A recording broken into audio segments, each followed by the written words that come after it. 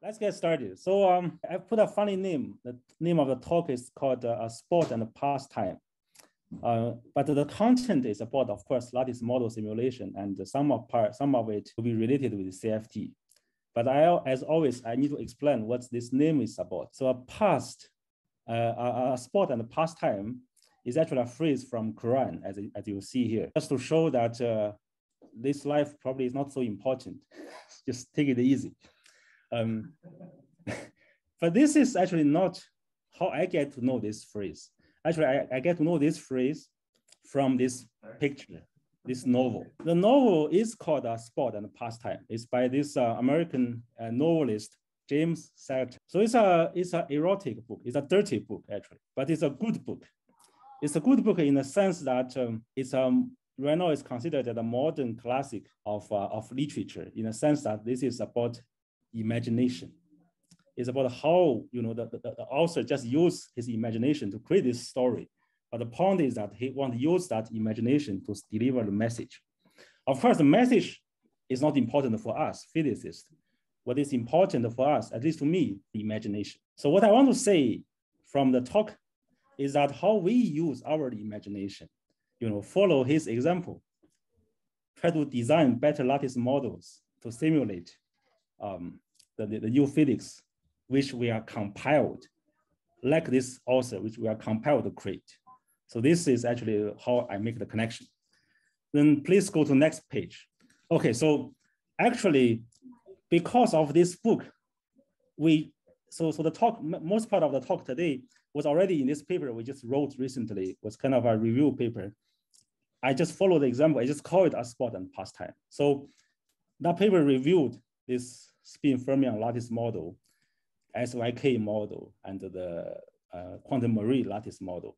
So if you like, you can read the paper, but let's talk about this content I'm going to discuss in this talk. So please go to the next page. Yeah, I'm sorry to, okay, so the real content. So since this time we have a better, longer time than the previous time that happened in PI, so now we can talk about two parts. The first part was the lattice model design, the imagination of fermion models that we studied on Fermi liquid. We study, matter field coupled to gauge field and so on and so forth. And the second part was about interacting spins or boson models that also we use Monte Carlo simulation to study, to show the fractionization, the example of fractionization.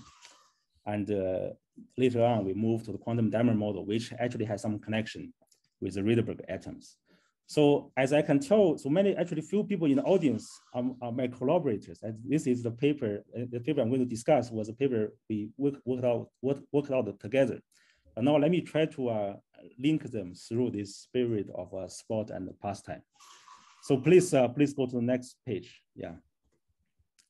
So the first part, yes, the first part about the fermion model, right? Then the fermion model, so I'm a Monte Carlo person. So the fermion model is about using determinant quantum Monte Carlo models to study this fermion lattice model, quantum Monte Carlo method to study these fermion lattice models. Of course, I won't go to much details, but the point is that the way we do it is to write down the partition function of these models into some fermion determinant. And in the determinant, I have a lot of matrix multiplications, and the matrix element are the auxiliary field I introduce to decouple the fermion interaction. I basically translate the interacting problem into a non-interacting problem for each realization of my auxiliary field. So in a pictorial way, what we are solving, for example, if we want to solve a 2D square lattice hybrid model, what I'm solving is a L by L 2D versus beta. I'm solving a 3-dimensional object. All these blue and red balls are the auxiliary field that I'm going to sample. Each of these cube give me one configuration, and I just flip these spins to generate the new configuration as a Markov chain is going. That's our simulation. Actually, that's how people solve hybrid model, for example, all these years. Now, please go to next page. Yeah, please go to next page. Yes. So, but the way we solve, the way we design model was slightly different. We designed a model that we do not solve hybrid. We do not decouple the hybrid U, for example. What we do is we explicitly write down the bosonic interaction model, in bosonic model by itself is interacting, and I couple fermions into this bosonic model. And in this way, I can generate a few interesting situations. For example, I can generate itinerant quantum critical point. I can generate a quantum critical point from a Fermi surface, a paramagnetic metal, to a Fermi surface which has antiferromagnetic order. And what I am interested was the quantum critical point in between, because I know at the quantum critical point, this model will generate me non-Fermi liquid. And this model also give us the access to explore pseudo gap and superconductivity if I crank up my bosonic field, if I crank up the interaction between fermi and bosons. And if I change the boson from the real boson or the ON boson to gauge field, I can generate more exotic state of matter of circular metal Fermi arc UN gauge field coupled with Dirac Fermi Dirac spinon dispersion, so on and so forth. So there's a lot of freedom we can play here. So let's please go to the next page. Yeah. So the model, at the lattice level, so what the model is about was in the first line was Hamiltonian. What I'm simulating is free fermions, with some dispersion, and I have a bosonic model which by itself has its own dynamics governed by this chi-naught, by this chi-0. So I can tune the wave vector of the bosons. I can tune the dynamics of the bosons. I can tune the boson to the critical point. I put the fermion on this boson at the critical point, and this critical fluctuation of the bosons will mediate effective interaction between fermions. And that coupling between fermion and the bosons was realized in the last term, that I have a fermion bilinear. Usually I have a fermion bilinear dot product with a bosonic vector field, if you like. So that was the model. So I have a free fermion, I have an interacting boson, I couple them together. So that's what I'm interested. And for those of you in the audience, I think these are very rich literature in this type of spin fermion coupled models, right? There are quite few very good RG type of papers. And what we are trying to do was to see whether we can verify the prediction or the hypothesis that was put up in this RG analysis, because at the critical point, the system by itself is nevertheless a strongly coupled system. So let's go to the next page. The simplest model, the early model that we start back then was this simple icing, transverse field icing coupled to Fermi surface type of models. So the model was, the Hamiltonian has 3 terms, as I showed in the previous slide. I have a free fermion model, Fermi surface. And in this case, I have 2 layers of fermions just to avoid the sign problem. I have 2 layers, 2 copies of fermions. That's why in the HF, the fermion has a subscript, both site, spin, and the layer indices. But the layer here is a copy. And then I have a transverse field icing model, which is in the intermediate layer. So I have a transverse field icing model, which has a ferromagnetic interaction subjected to a transverse field. So this model is very simple. We know that a phase diagram that at a small field, at low temperature, the icing spin ordered. So the coupling was realized in this model in a way that the icing spin SZ coupled to fermion SZ for each layer. So basically the effect is that once the icing spin is ordered, this order will split the Fermi surface, generate a ferromagnetic metal.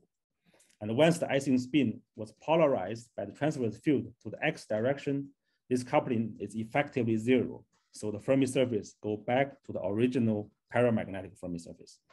So with this put together, the phase diagram was showing, the schematic phase diagram was showing on the upper right part. The actual phase diagram was showing in the lower right part. So the phase diagram only has 2 axes, temperature and the transverse field.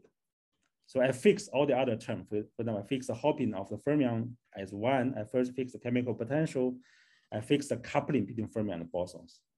Here boson is icing spins. I fix the coupling.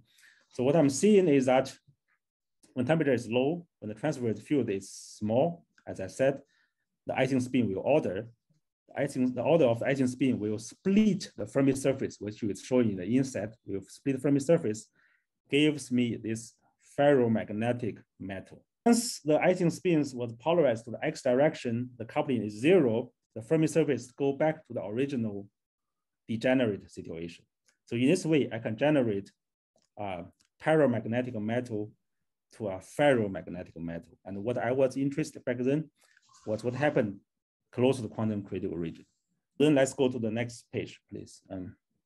So what happens, for those of you who are actually familiar with this non-Fermi liquid literature, what was the central topic discussed is how the self-energy of the fermions scale as you move towards quantum critical point.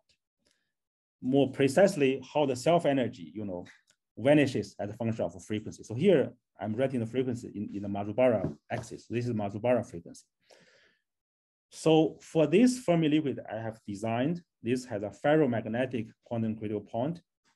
The proposal was that the self-energy of these fermions at moving towards quantum critical point will vanish as a function of frequency with a fractional power. The power is smaller than 1. So for a Fermi liquid, the power is 1.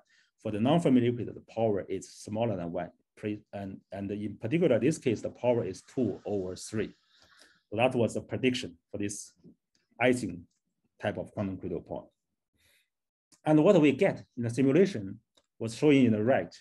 So what I get was, so what I'm plotting in the right, in the panel B, in the right was the imaginary part of the fermion self-energy as a function of Matsubara frequency. So what we get, these dots are the data. The data actually not vanishing. The data does not go to 0 with a fractional power. The data is very mildly diverging, as you can see from the plot. So the different symbols means different temperature. So the 1/T, so the small t is the Hopkin, its energy unit, which is 1/T is the beta. So the larger the beta, the lower the temperature. The real data actually slightly diverging, not converging, but diverging. So this was a puzzle, actually. You see the model we already know in 2017. So it takes us to 2020 to understand why it is so. So the way we understand it is the following. So as I told you, this prediction of the non-Fermi liquid self-energy as a function of frequency, the self-energy goes as a function of frequency to a fractional power, actually happens precisely at the 0 temperature. So all the RG analysis back then was only analyze the quantum part of the fermion self-energy. The real simulation, what we have been performed, was a finite temperature simulation. We do the path integrals. This is always with a finite beta. Although we scale beta with system sets, but it's still finite. So that means that the real data, what we see here, contains both the quantum part of the self-energy as well as the thermal part of the self-energy. So the previous analysis of saying the self-energy is a fractional power is only for the quantum part. The previous analysis has not analyzed the thermal part. So we sit down with Andrei Trubkov and his postdoc, Avi. I think Avi now is back to Israel, that we try to discuss, try to figure out a way how to analyze the thermal part. And the way from our particular setting is that the thermal part in this setting shows a very mild divergence, alpha over omega. Alpha is a constant, is a very mild, is a very slowly varying function of temperature over omega. So it is indeed divergent. Of course, this analysis comes with a condition. The condition is that the effective coupling G bar was shown here, and the temperature itself should be much smaller than the Fermi energy and the Fermi energy itself. So this has to be satisfied. Another condition was that the value of the self-energy, the sigma itself, has to be also small. So as you see in the data, that there is a very mild divergence, but the data itself is actually small. So all these conditions, when all these conditions match, that what has been using to derive this 1/omega divergence was what Andrei called is a modified Eliashberg type of calculation. So they can derive the thermal part of the self-energy, which has 1/omega. And then once that part has been neglected or subtracted, you will expose the quantum part, which shows this fractional power with power smaller than 1. So that's all I'm saying is this is analysis, and the way to analyze the data is in the next slide. Let's go to the next slide. So this is actually how we analyze the data. So as I said, the self-energy has 2 parts, thermal part and quantum part. Thermal part goes 1 over omega, quantum part go to omega to the power of 2/3. So now if I multiply omega on both sides of the equation, so omega multiplied with self-energy should give me a constant plus omega f is a constant that depends on my lattice parameters, multiplied with omega to the power of 5/3. So now if I plot my divergent data, with the data which in the middle, upper middle panel, if I plot the data in a different way, I plot data with omega multiplied with the self-energy versus omega to the power of 5/3. If I plot in this way, it's the same data that I see this straight line. So this straight line is a predicted form of the whole self-energy. The straight line is straight because I plot the axis is omega to the power of 5/3. So the slope is this omega f to the power of 1/3. And the intercept of these all different straight lines is alpha. So the different lines means that the simulation was performed at a different temperature and a different theta. Theta means I choose different position on the Fermi surface. So there are different, all the Fermi surface is critical. This is ferromagnetic. I can choose different positions, but they have different constant. So now with this intercept, I can read off this alpha. And now what I'm doing is that I can really subtract off this thermal part. That was the upper right panel of this plot of the plot. That if I always use omega subtract alpha over omega n, I will review the quantum part of the self-energy. That was the data. That was also this dashed line. So the asymptotics of the dashed line goes to this omega to the power of 2/3.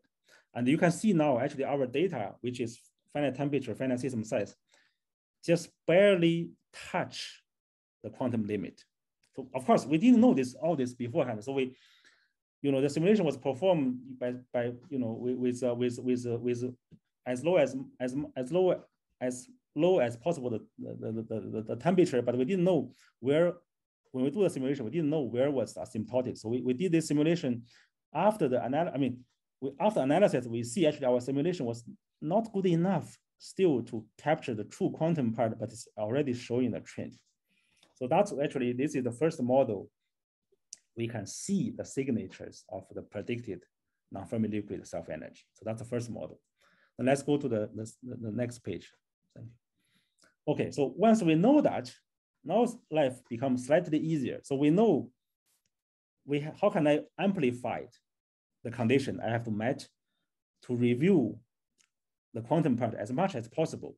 One way to amplify is that to change the boson part from the transverse field Ising to a quantum rotor model. So this is the same model, or with the same setting that the 2 layers of fermions coupled to the intermediate layer of critical boson. Now the boson model is no longer a transverse field Ising, but a quantum rotor model. So the boson model, the boson has a O2 symmetry. But the coupling, of course, is still on site. I use a fermion spin dot product with the boson spin, if you like. Of course, now you have the X psi and cosine term. So now this is, the bosonic field is a vector field. I couple this together, and I can still do the same simulation. I can see, of course, for those of you who are familiar with quantum rotor model, you have a U term, which is the angular momentum of the rotors. You have a T term, which was determined the XY order, if you like, right? So then you can see that, in a phase diagram, which is in the upper middle chart, that when the U is very small, my ground state should be a ferromagnetic order, should be a 2D, it's an XY order at the ground state. At the finite temperature in the region 1, I have an XY phase. As U increases, when U become larger, I will have a disordered phase, and in between, I have this 2 + 1. If I only have the rotor model itself, it should be a 2 + 1 XY quantum critical point. The interesting thing is above this quantum critical point, what do I see? Do I see non-Fermi liquid? And we do see. So here, the prediction is that the omega quantum the sigma quantum, the self-energy quantum, is no longer, it's still a fractional power of the multiplier frequency, but not 2/3, because the change of symmetry is 1/2. So that was a prediction. And again, if we do the simulation, if I see the raw data, this was in the upper right chart, the self-energy still see a divergence, still show a divergence. So again, but now I know this is because of the thermal part. Now, as you can see in the expressions in the lower left part, that I again separate my self-energy from thermal and quantum. Thermal has the same shape. Quantum has a omega to the power 2/3 times a function of a frequency. That now, if I subtract the quantum, subtract the thermal part, if I use the omega sigma minus alpha over omega versus omega to the power of 1/2, the data now really follow the quantum part, not only follow the finite frequency quantum part, but also really enters asymptotic part. I see the omega to the power of 1/2. So this, is how we improve, how the imagination play the game. Now we can improve this simulation. So now please go to the next page. Yeah. So not only the non-Fermi liquid. Now, if I enhance the onset coupling between the fermion and the boson, so in all the previous discussion, the coupling K, in this case denoted by the K, was 1, but the coupling is weak, relatively weak. Now, if I enhance it to 4, so it's 4 times larger, that the quantum used to be that the quantum critical point now was covered by a symmetry breaking phase. So what I mean is that in this phase diagram, what you see here, in the previous slide, it was, y-axis is temperature, x-axis was U. When U is small, I have a ferromagnetic phase. When U is large, I have disordered phase. And in between, I have a quantum critical point. Now, once I enhance the coupling between fermion and the bosons, what happened is that the quantum critical point was covered by a superconductivity phase. And above the superconductivity phase, there's this pseudo gap regime where you can see the density of state is doing funny things. So what the funny things is about is that now if I sit, for example, at U equals 6, for example, now if I go down in temperature, so what you see, you should see the lower left part was the local density of state of fermions, how it behaves along this process. Basically, I'm going down in temperature. So the different line in this plot was different temperatures. The highest temperature is 1/4 of the Hopin T. The lowest temperature is 1/20 of the Hopin T. So what you see is that now the x-axis is a real frequency. So this is generated from the imaginary time data through the analytical continuation. So this is the real frequency data. This is the local density of state versus the real frequency. What you see is that at high temperature, on the Fermi surface, which is omega equals 0, there's quite a lot of state there. So this is a thermal metal, if you like. As the temperature gradually goes down, right at about the temperature of 1/10,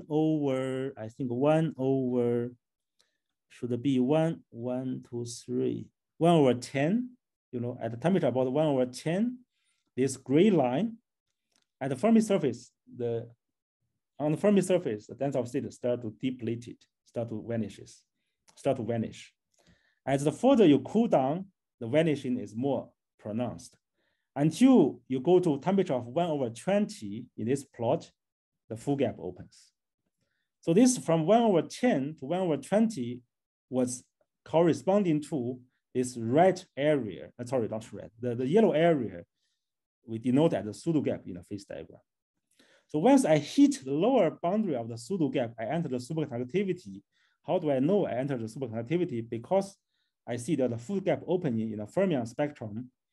In the same time, I can measure the pairing susceptibility of the fermions. So in the lower right chart was the pairing susceptibility of the fermions scaled in an XY form. So system size L to the power of, I think this is 2 minus eta. Eta is 1/4. So that's minus This is minus 2 plus eta. This is why we get L to the power of 7/4. And the x-axis was this essential singularity form of the xy phase. So with this exponent, eta equals 1/4, we can collapse the data. And the best collapse happens at the TC equals 1/20. So that means that what I'm seeing when the fermion open the full gap, there's an XY transition happens in the same time that my system enter in the XY phase. The fermion, not the rotors, the fermion enter to the XY phase in the realization of the Cooper pair. So that we can see. So that's also the model gives us.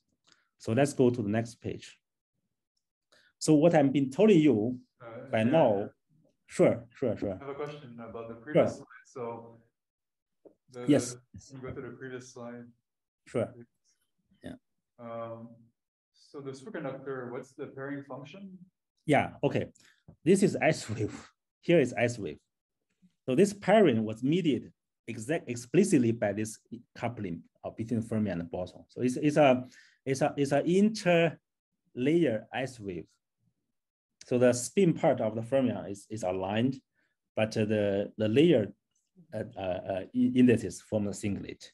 So that's the, so we checked, I mean, in a simulation, you can check different pairing symmetry. We check, this S wave even more extended.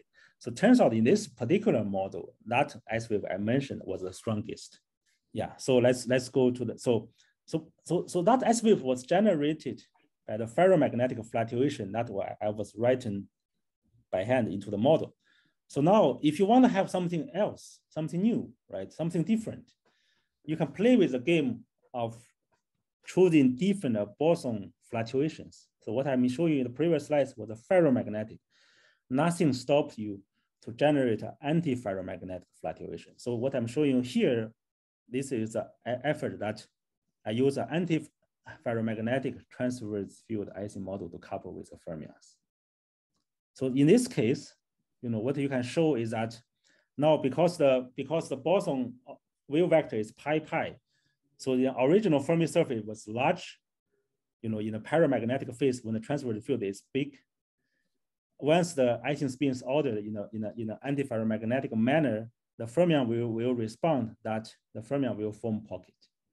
And here, in this case, we see the non-Fermi liquid on the hotspot. So that's, that's the model can give you this different degree of freedom that to play with. So actually so what I'm showing in there's an expression of the bosonic solubility. What I'm showing you here is that in this case we see the bosons still has has a linear omega, but the Q square dynamic exponent is equal to 2 if you like, but there's an overall renormalization or changes of the anomalous dimension. There's an anomalous dimension which is 1/8. This 1/8 has something to do with the number of hotspots. So this we can see. So this, this was done, relatively early. So this was only the Ising model. In this case, we have not, we could, of course, change this to the rotors and enhance the coupling to see what type of superconductivity. We just didn't get the time to do it yet. So this, what I'm saying is that the model give you a lot of degree of freedom to do this. Let's keep going. Let's go to the next page. So that was the first, where actually it's the first half of the first part of the talk. So the later half, I think we can go slightly quicker. So the later part was about, until now, the bosons are still, real bosons, it's Ising or rotor or whatever. So these are real bosons. But now if you want to do something more drastic, if you want to generate, for example, a situation of the violation of the Lattice theorem, if you want to, break the Fermi surface, destroy the Fermi surface without introduce symmetry breaking. If you want to do that, you need to do something more.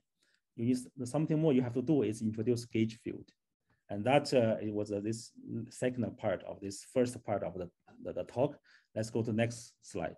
This part I will go very quick. So one of the early model we start with, of course, this we learned from many people. I think Farker was in the audience. So we learned from, I think Farker and Sneer has a series of beautiful papers that we learned from them, of course, from previous analytical papers, that we can generate the model to realize this orthogonal metal. So what is orthogonal metal? The model the model, let's start with the model. The model is that, again, fermion, FHF, boson, HZ. Here I introduce HG, which is a gauge field. So the model has 3 lines, each of the term. The first line was the fermion matter field coupled to in this case, the sigma Ising matter as gauge field. So the fermion hopping will pick up a gauge field. The sigma Z is an Ising gauge field. And the second line was the Ising spin. The capital S was Ising spin with the Ising matter field, also coupled to an Ising gauge field. And the third line was the Ising gauge field. So I have this product of 4 HZ spins and the subject with this transverse field. So this kind of very artificial models actually has very interesting physics. So the physics is realized in the following way, that suppose now I fix my hopping T, fermion hopping T equals 1. I fix my Ising matter field, the J is -1. And I fix this capital K, which was a product, the plaquette term of the gauge field, is also capital 1, and the G, the fluctuation part, which is 0.5. So this capital 1, which is larger than 0.5, it's important because in this bare gauge field model, the gauge field is deconfined. I need a deconfinement. And what I'm doing in this model is I tune the transverse field in the second line of the Ising matter field. I tune the transverse field. What happened is that as a function of transverse field, when the transverse field was small, the Ising matter field is not gauge invariant. The fermion also not gauge invariant. What is gauge invariant is the composite object of the fermion matter field multiplied with Ising matter field. So this composite fermion are gauge invariant. So what happened to the system is that when the transverse field is weak, this composite fermion form a well-defined Fermi surface. So this is the composite fermion is composed. I mean, right now the Fermi, the Ising gauge field is confined. So Fermi surface was intact. So I have a Fermi surface. Now so this is we call a normal matter. Now if I gradually enhance the transverse field, what happens is that the gauge field will go through a Higgs transition that in the other side of the phase diagram, in the orthogonal metal phase, that the composite fermion is no longer composite. So the Fermi surface disappeared of the composite fermion. And this changing from a well-defined Fermi surface to a disappearance of Fermi surface has nothing to do with transitional symmetry breaking. So in a way, this breaks Lattice theorem. So I destroy the Fermi surface without breaking the symmetry. So all I'm saying right now is just words. Let me show you the data. Let's go to the next slide. So okay, for example, in the upper left part, so what I'm plotting is the quasi-particle fraction of the composite fermions on the Fermi surface. So the Fermi surface, I can choose a point on the Fermi surface, measure the quasi-particle fraction. And what I'm showing you is here is that quasi-particle fraction as a function of transverse field is gradually suppressed until I get to the transition and it vanishes. So there's no longer, quasi-particle on the Fermi surface in the right part of the phase diagram where H is larger than HC. So the lower upper chart is showing us the magnetic susceptibility of the fermion matter field. The magnetic susceptibility does not change across the transition. So the magnetic susceptibility still has its largest value close to pi. This is because I purposely choose the Fermi surface as a nested shape. So what I'm showing you is that the Fermi surface, which was intact when H smaller than HC, which has a pi instability, as I go across the transition, the Fermi surface vanishes, but the instability is still there. So this is a metal without Fermi surface. So let's directly go to the next slide. I think that's more, let's go to the next slide. So, okay, this is more directly shown in this chart here. So what I'm showing you here in the upper 3 plot, was a fermion dynamical Green's function. I measured the fermion Green's function of the composite fermions, K and tau. Tau is the imaginary time correlation. And I use tau equals beta half to approximate the quasi-particle fraction on the Fermi surface. So the upper three chart was showing you how the quasi-particle fraction happens to my Fermi surface. In the left one, I have a very bright Fermi surface. You see the nested shape, right? There's a pipette instability to this Fermi surface. And the middle one was at the critical point. So this weight is disappearing very fast. Now, if I go to the right part, the weight is completely disappeared. So there's no Fermi surface from this perspective. But if I plot the dynamical spin susceptibility, the spin correlation function, measure the fermion, the composite fermion spin correlation function between up and down, between SZ and SZ. I mean, so this Ni up minus Ni down is the SZ of the composite fermion at one side at one time and correlated with another side at another time. So this integration gives me the susceptibility. The susceptibility always has a instability close to pi. No matter where I am along the first diagram. So that's the interesting thing. So this is the orthogonal matter. This is the orthogonal matter. So this is, you have to generate not only the Ising field, you need the gauge field. So now let's go to I think we can go to the next slide. Of course, then, you can even do more. I think this part I will go quick. You can even do more. So you can keep adding lines with this Hamiltonian. This is also inspired by the series of beautiful papers by Sneer and Fackler that the previous model only have 3 lines: fermion matter field, Ising matter field, little gauge field. Now I add another term, which was explicitly the hopping of my composite fermion. I want to drag my fermion, out of the orthogonal metal, give it an explicit Fermi surface. So now I even dope the system. I still dope the system. So I will go very quick. But what I want to say is that now, used to be in the previous slide, I have a normal metal to orthogonal metal. Now what I'm having is that I can have so in the phase diagram, in the schematic phase diagram showing in the lower, in the lower left, I can have a situation where, this composite fermion, the fermion matter field want to form this doped Dirac cone. These circles are the doped Dirac cones, but you don't see them.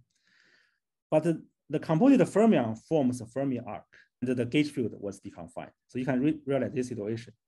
Now, if you tune the system towards this, again, the phase transition, on the other side of phase transition, what happened is that the composite fermion go back to itself, has a complete Fermi surface. So you can now generate basically Fermi arc to the full Fermi surface in this setting.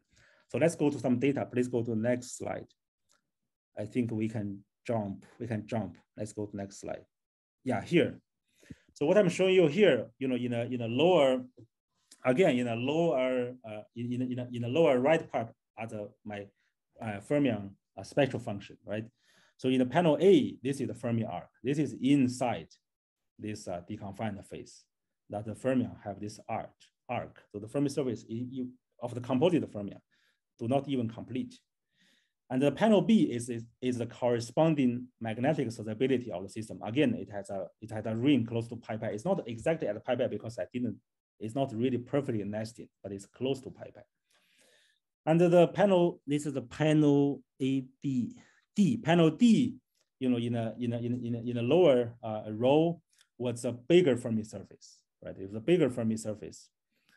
If I tune the hopping T in the phase diagram, the bigger. Actually, this is still deconfined, but this is complete Fermi surface, and that Fermi surface also has this curve.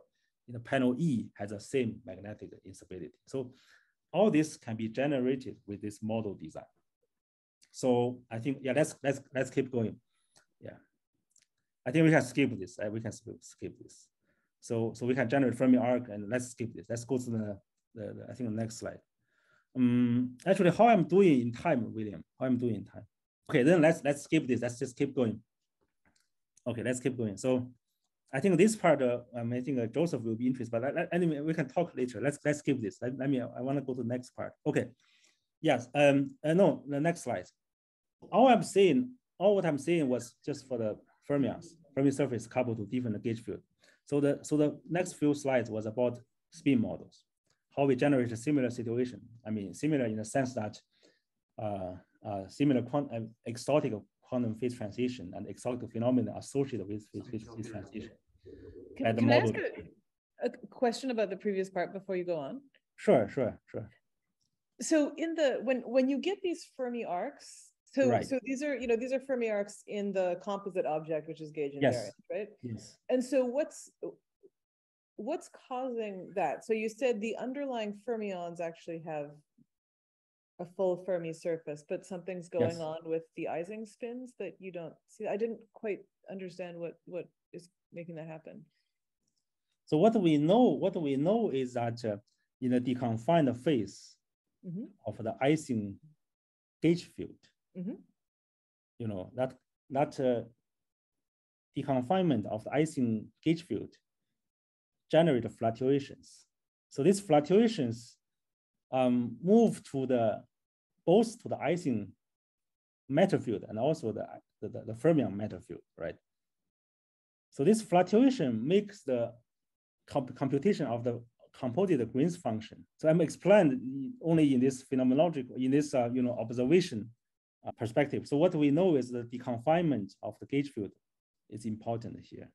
Okay, but the specific mechanism is maybe not so clear. Is that's what you're saying? Not to me, not to me. Okay, yeah. Thank you. In fact, the few slides I skipped. So the arc, I think there was one. So can you go? Maybe let's go to the previous slide. In fact, let's go to the previous slide. Even more so. One more. Yeah, here. So actually, sorry, can you go down? So actually here, so you see this so the chart, in the right part is A, B, C, D, right? These are so A is the quasi-particle fraction. So what is plotting here was for two different T. The T controls the hopping, for example, of the composite object. When the T is small, which is 0.3, the quasi-particle fraction for this fixed system size, for one particular system size, has a vanishing weight close to 0 and pi, but is very pronounced in the middle. So that was the arc. Now, if you plot this, actually this, when I say this is the quasi-particle fraction, this is come from approximation. This is, I use the Green's function at the beta half to approximate. So what is showing in the panel C in the corresponding plot was a real frequency spectrum. So we can generate a real frequency spectrum. And here you clearly see that, that circle was denote these middle angles where there's a pronounced weight. And there's a gap between this circle to the other part of the pronounced weight. So this is what we saw. This is what we saw. Yeah, this is actually happened in the lower, in the phase diagram, in the upper left phase diagram. It happens in the lower left part of the phase diagram. So let's go. So yes, here, yes. So in a few slides, I want to talk about this spin models. This is generated by another type of Monte Carlo simulations, but it's also interesting. So the first model I'm going to show is this. Let's go to the next slide, please. The first model I'm going to show is this so-called BFG. So this is what is called the Balance Fisher-Gervin model. It's a frustrated spin model put on the Kagome lattice. So what I'm showing you here, the two lines of the Hamiltonian is the same model, both in a spin description, spin 1/2 description, or in a hardcore boson description. It's the same equivalent. So the S plus S manner translated to the boson hopping on the Kagome lattice nearest neighbor. The sum of the SZ in the hexagonal, in hexagon generate the classical frustration to the model, right? If you have 6 spins summed together, spin 1/2, with a square, the ideal situation was to have 3 up, 3 down. But which 3 are up, which 3 are down, there's a degeneracy. That's the classical degeneracy of this model. this was actually the original model. So what we added upon this was the JZ prime term. So this is the term that coupled the spins with adjacent hexagons. So it turns out this is important for us, easier to realize the spin liquid that was proposed from this original model. And we add this as a longitudinal field, the HZ, the Zeeman field. This actually played the role of the boson chemical potential if you translate it into the hardcore boson language. So basically what I'm telling you is that I have a Kagome lattice model where this model I can tune from in the boson language. When the boson has a stronger hopping, I have a superfluid phase. But if the interaction V is stronger than the hopping, I will generate a Z2 spin liquid. So this model gives me a Z2 spin liquid. And what this V prime does was to further help me to establish this Z2 spin liquid.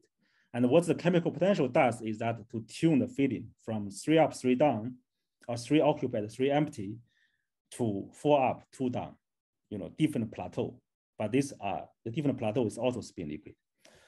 So that is what I described verbally with this two-phase diagram I'm showing you. This two-phase diagram was corresponding to the different chemical potential or different Zeeman field. When the Zeeman field is 0, if I tune the x-axis was the J plus minus over JZ, was the boson hopping versus the boson repulsion, and the y-axis is the JZ prime over JZ. In this way, we can generate a Z2 quantum spin liquid, and this is actually the odd. And this quantum spin liquid, to go to both x and y directions, will go to symmetry breaking phase. If I go to the x direction, when the J plus minus is large, I go to a ferromagnetic phase, a superfluid phase in the boson language. If the JZ prime was large, I go to different valence bond solid. That gives me different translational symmetry breaking pattern. So that was the phase diagram, and this phase boundary was determined from the simulation. And the lower phase diagram is the same setting, it's just now the chemical potential is different. Now my field, I partially polarize the SZ spins. So when H equals 2JZ, my hexagon used to be 3 up, 3 down, now it's 4 up, 2 down. But this system still has degeneracy, and the quantum fluctuation still gives me the quantum spin liquid phase. The difference is that now this spin liquid phase is even. So I will show you what I mean by even and odd. So we know the phase diagram, and what I'm showing you on the right part of the plot was the spin response or the dynamical spin,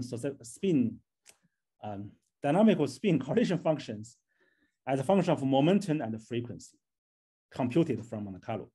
This is computed, actually at this red dot along these red arrows of these two passes inside the spin liquid phase, but close to the phase boundary. So both red arrows for this odd and even spin liquid will generate me a valence bond solid. So there will be a transitional symmetry breaking. So from this transitional symmetry breaking, what we saw is that the spin spectrum will close the gap. Indeed, and you can see at the gamma point, the gap is almost closing. We'll close the gap. That actually means this valence bond solid should be ferromagnetic, should be translational, it's actually homogeneous, right? It's closed gap at the gamma point. The order wave vector of this VBS is Q equals gamma. But there are differences between upper and the lower spectrum in the sense that the lower spectrum only close the gap at the gamma. So this is where the order wave vector of the valence bond solid. But the upper spectrum actually has another minimal at M point in the middle of this momentum point, which is a midpoint of the Brillouin zone boundary. So this is actually where, this M point in this case is actually where the corresponding VBS is ordered. And in fact, the fact that it has an M point has a finite momentum point which closes the gap actually means that in the Z2 spin liquid, the ions, if you like, see translational pattern, which is half of the lattice. So this is actually the so-called translational fractionalization of the onions. So this you can see from the spectrum. That actually tells us that the two valence bond solid for this H equals 0 case and H equals to 2Z case ordered at the different, actually ordered at different wave vector. So this is one piece of the information. Let's go to the next slide. Yeah, okay, yeah. So that was the slide. What I'm showing you in the previous slide was very quite a few years back. So what is more recent is that, so this is actually the work we collaborate with William, is that now what I told you was from the spin liquid to the VBS transition. But how about from the spin liquid to the superfluid transition? How about this so-called XY star transition? What happened to the bosons at this XY star transition? Precisely what happened to the transport of the bosons at this XY star transition? So this is actually what we learned from William, is that for the 2+1 XY transition for this Bose-Hubbard model, if you like, if you measure the conductivity of the bosons, this conductivity, conductance, as a function of Marzobara frequency, has a CFT description, has few terms. There were a universal term, which is called sigma infinite. This is the universal term. There was this T over omega to the power of 3 minus 1 over nu. Nu is the correlation length exponent. And there's some higher order terms. So if you plot the conductance, normalize with unit, with sigma q with unit versus this Marzobara frequency. So you should see a decaying function. And this decaying function has a plateau. That plateau is this universal value. For the 2+1 XY transition, or for the Bose-Hubbard model, this number has been worked out. This number is, I think William knows this better than me. This number is almost close to 0.36. So this is for the XY, for the rotor model, or for the Bose-Hubbard model. This is known. It's a universal conductivity for this transition of the bosons. So now the question is, if I go from a little spin liquid to a superfluid, not from a moth insulator to a superfluid, what happened to this conductivity, to this conductance? Does it still 0.36? So that's the question. And now this model we wrote, the Kagome model, can describe the transition. And it can answer this question. And what we found is that it's actually no longer this 0.36. It's actually no longer, not in an arbitrary way. It's no longer in some very interesting way. Let's go to the next slide. So it changes. So for my XY star transition, right? I still have the conductance still has 3 terms, in the constant terms and this power law term, and this constant term or the plateau term is a quarter of that universal value. It is a quarter precisely because the fractionalization in a spin liquid. Because spinon is, if you like, spinon is half of the magnon, or spinon is half of the bosons. So the J current, each current is half of the bosonic current. The product is a quarter of that. And now how do we see that, right? We know, I mean, we learned this beautiful, CFT or the field theory type of prediction. How do we see that? We really go to compute this current correlation function on my model. This is from Monte Carlo simulations. What we're showing you is this 2 chart in the lower part. The left one is for the for the odd quantum spin liquid to the superfluid. The right one is for the even quantum spin liquid to the superfluid. So you see, so there are so many data. So the data, the different symbols means different temperature. The simulation again is performed at a finite temperature. So basically, as I go from, you see, when beta is small, 300, I'm at a relatively high temperature. Go all the way to beta equals 600, I'm going to lower temperature. The curve gradually tuning from this downwards bending to the upwards bending. Between this downward bending and upward bending, there was a line, there was one temperature which close to 400, beta equal to 400 was almost a flat curve. And that flat curve is very close to the plateau. That plateau value is showing here in the data is a quarter. Within error bar, it's a quarter of 0.36. So this is what we saw. Both in the, this is in the odd spin liquid and also in the even spin liquid. Both of them worked. And I think, can you go to next, let's go to next slide. Yes. So now, so the difference between this XY star transition or the quantum spin liquid to the superfluid transition with the mode insulator to the superfluid transition is not only a quarter difference because of the spinon carries half charge of the magnum. There's also the different shape of the curves. Now, if you look at, the left part was the previous data from William and his collaborators. That was for the Bose-Hubbard model for this XY transition.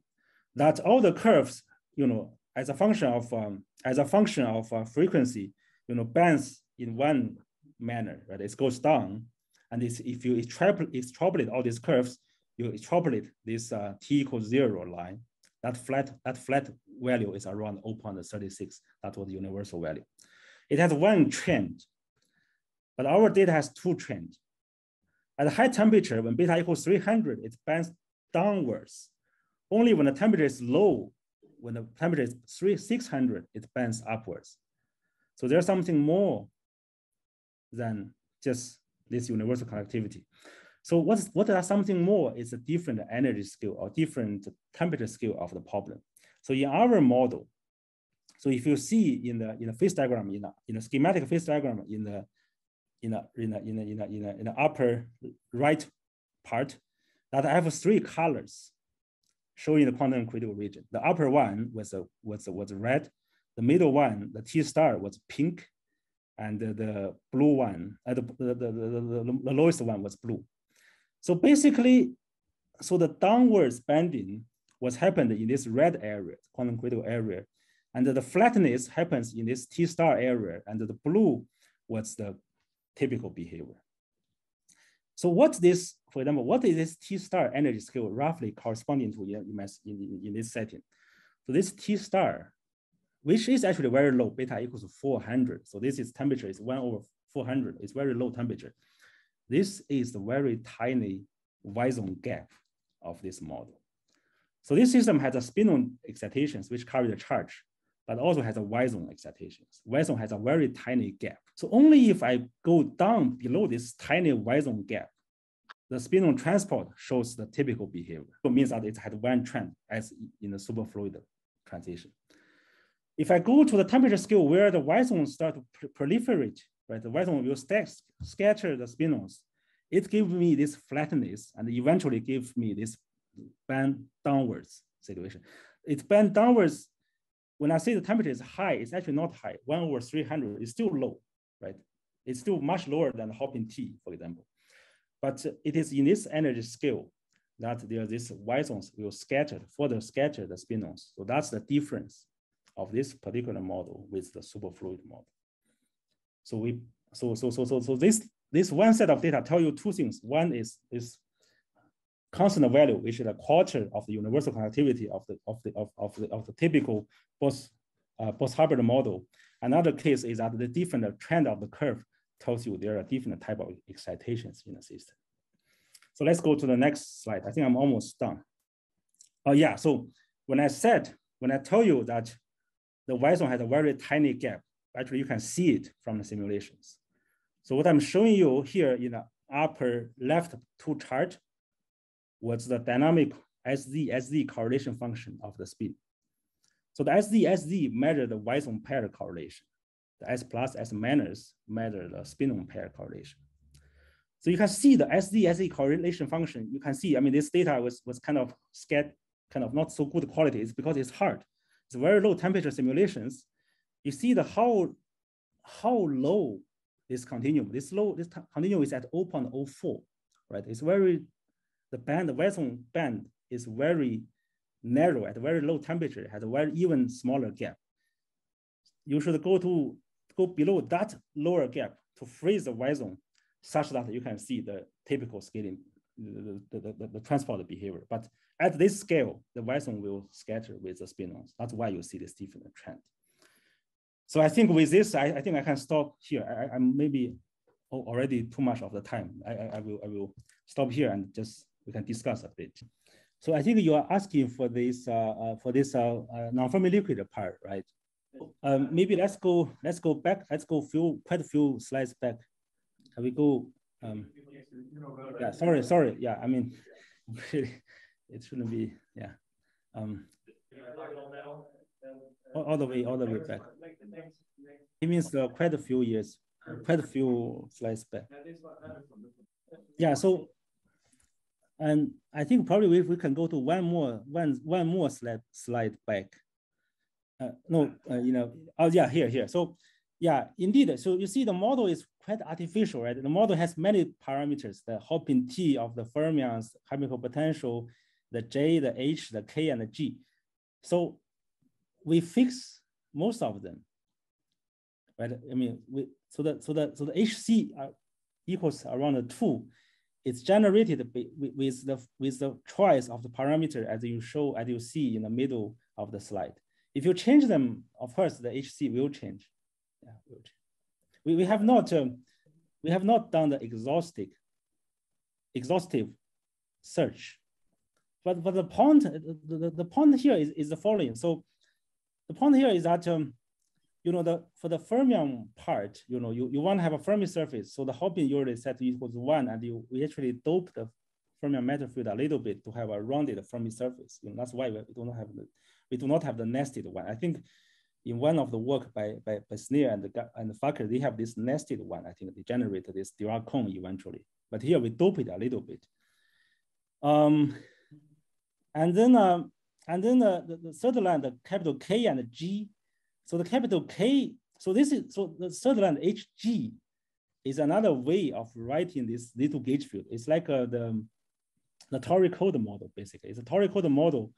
When you have the K is larger than G, you are in the topological ordered phase of the Théorie code model. So you want to have that. So that's why we chose K equals 1, G equals 1/2. And with this setting, we start to tune the transverse field.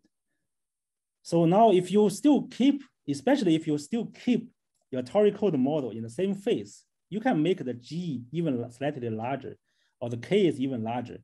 You will see the same physics, but the HC, of course, the quantitative number will change. Yeah, but the physics, I think, is still the same.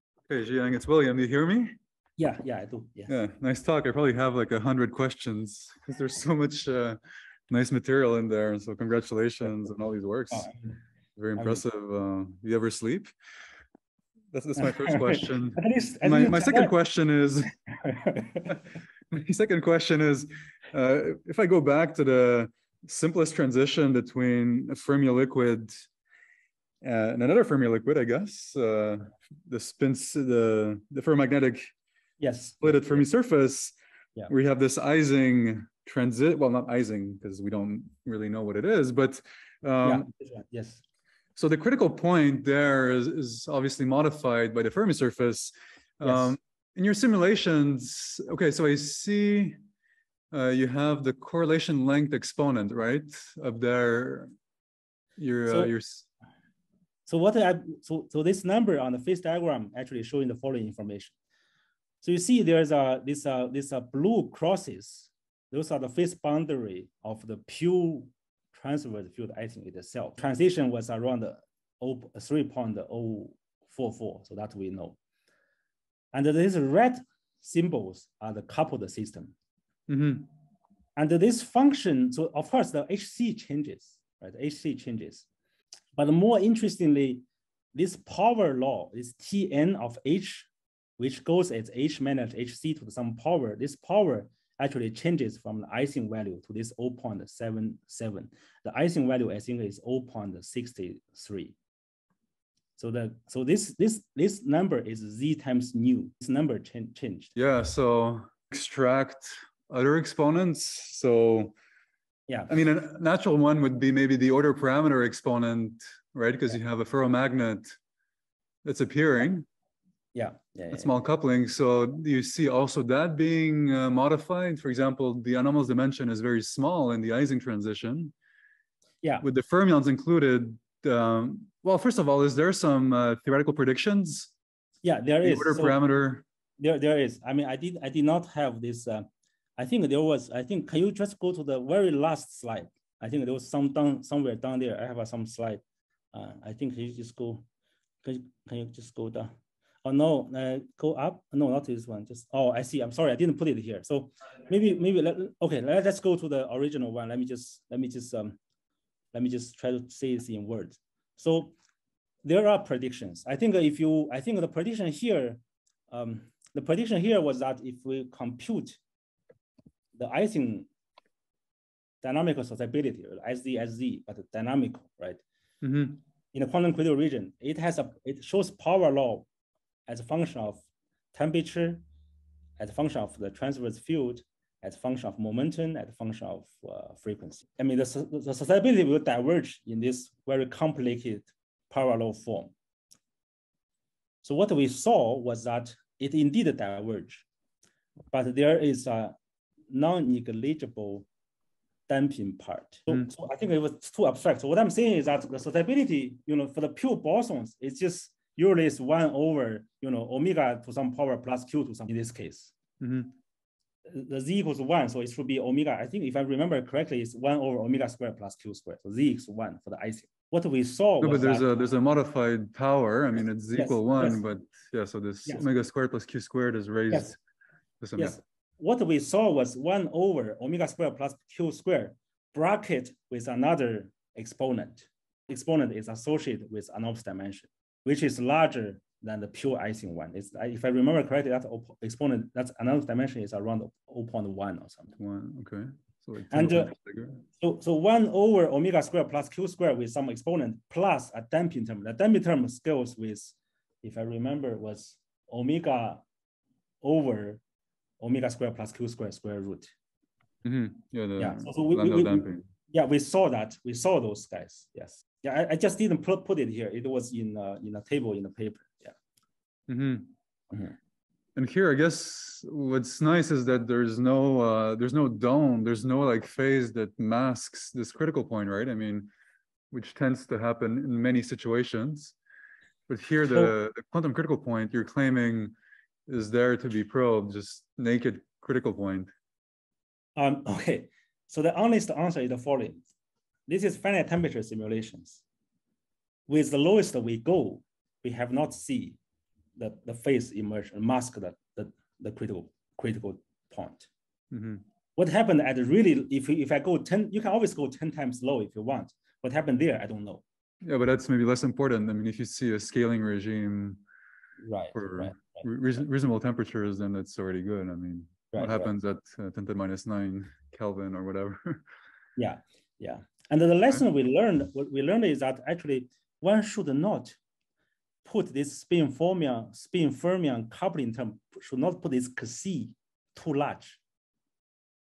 If you put this Kc too large, usually, I mean, that was in the rotor story. When I enhance it 4 times larger, I have a superconductivity phase. Yeah. Mm-hmm. Yeah. So there is a coupling between fermion and bosons. You shouldn't have it too strong. Yeah, because in the rotor story, you have 2 situations, one where you have a critical point and the other one where you have the superconducting dome. And can you just remind me which parameter you changed between the 2 scenarios? So maybe Joseph that was this that was this coupling strength. This rotor next. Let's go to next page. So, I was too quick. You see here, so there's this H hat QR dash F, this coupling term. Yeah. There was a K over 2, right? Yeah. In this story, right now, in this plot data corresponding this capital K equals 1. Mm-hmm. Now, the next slide, the capital K is 4. That's the only difference. Okay. That's the only difference. So the fermion boson coupling. Yeah.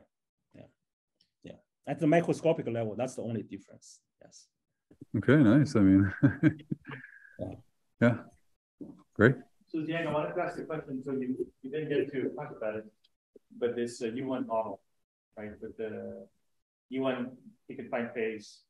Too. So since I can control your slides, I'll just go there. Sure. Yes. Conveniently. He has no choice to answer. No, yes, that's correct. Yeah, so I was just curious because I wanted to know whether you have exponents. Yeah. So what is this? So this actually.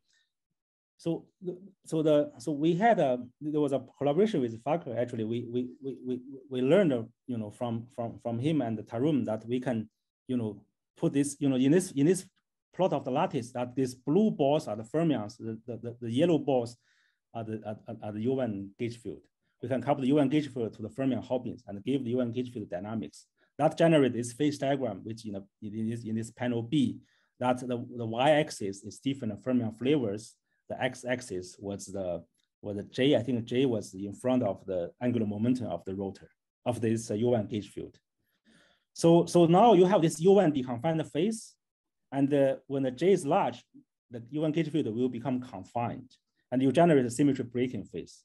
Depends on the different number of fermion flavors, you get VBS or antiferromagnetic phase. So this plot, this chart was about this from how the transition goes from the UN deconfined phase to the VBS phase.